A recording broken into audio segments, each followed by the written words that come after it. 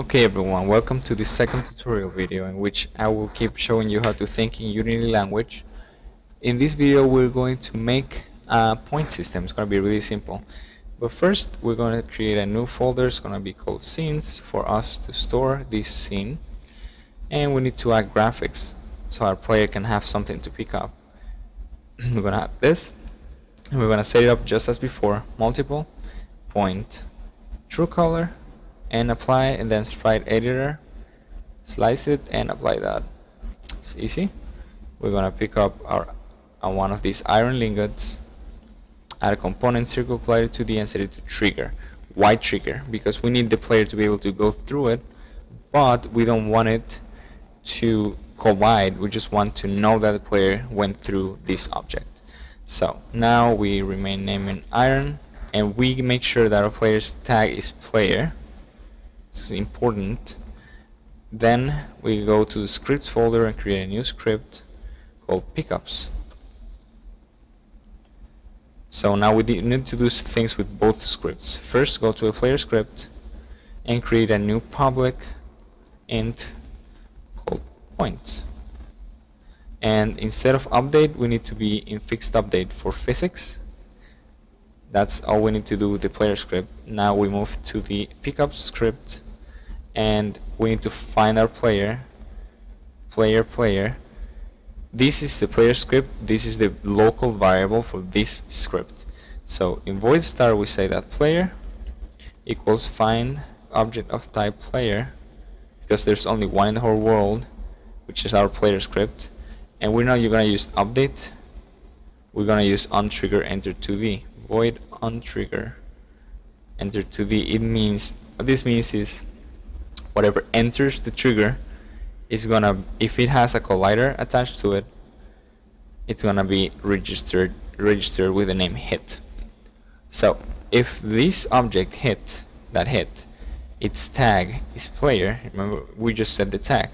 So if the tag is player, we're going to add points. How do we do that? Just player.points plus equals the points we're gonna have as a variable here. It's gonna be a public int called points.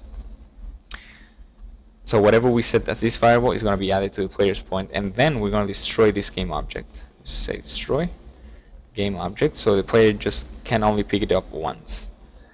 So let's do that. It's attached here. It's already attached. Oh, it's not. We're just gonna attach it, and then we're gonna assign point value. We can see in our player script it has 0 points. We just click play. When it grabs it, disappears, and we have now 1 point. But how can we make it appear somewhere? Maybe up here. Just gonna make a new UI element called a text. These canvases get created anytime you try and add a new UI element. You can have it in two ways. This way is the screen overlay, where any device will show this screen, or you can make it as a camera, and that's what I'm going to do. Add the main camera to it, and when we check the text, it's here. We can set it to be here, and just change the color to black. Make it overflow just so it doesn't wrap around. Make it bigger like this, and delete the text. Now to send the text, we need something to send text to this object. We're gonna make a new object. It's gonna be called level manager, and we're gonna make a script called level manager.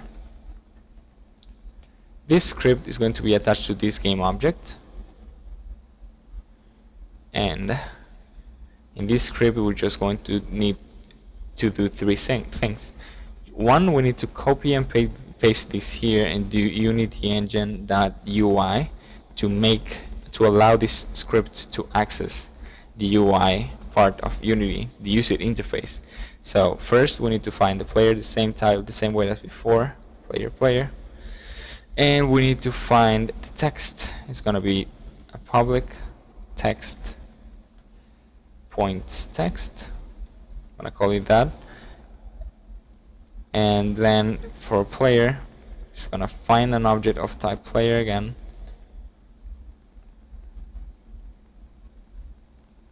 And in the update method, we're gonna say that the points text dot text equals points. You can set it to whatever you want. Just remember that strings have to be in quotes. It's gonna be player dot point, and that's it. Now that we have all of this, I'm going to add more pickups to our scene: silver, gold, and diamond. Diamond, it's gonna be worth 4 points. Circle query to the is trigger, and then add the script and say it's 4 points. This is silver, it's gonna be 2 points. Circle query to the, and gold, it's gonna be 3 points,